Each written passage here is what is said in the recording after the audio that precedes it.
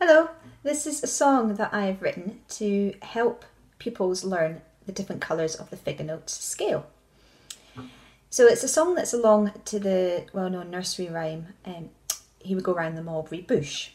And it's using the chords C, a C major, which is the figure notes colour red, and G major, which is the figure notes colour black.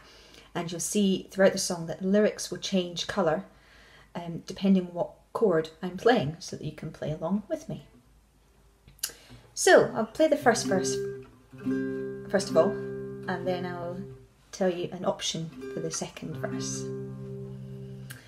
Let's all play the figure notes colours, figure notes colours, the figure notes colours. Let's all play the figure notes colours and play a tune together. We'll do that one more time. Let's all play the figure notes colours, the figure notes colours, the figure notes colours. Let's all play the figure notes colours and play a tune together.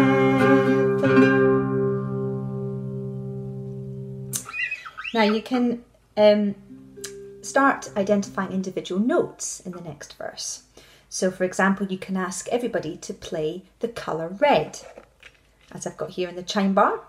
So chime bars are perhaps a good instrument to play along with this song if you're doing this in a group session.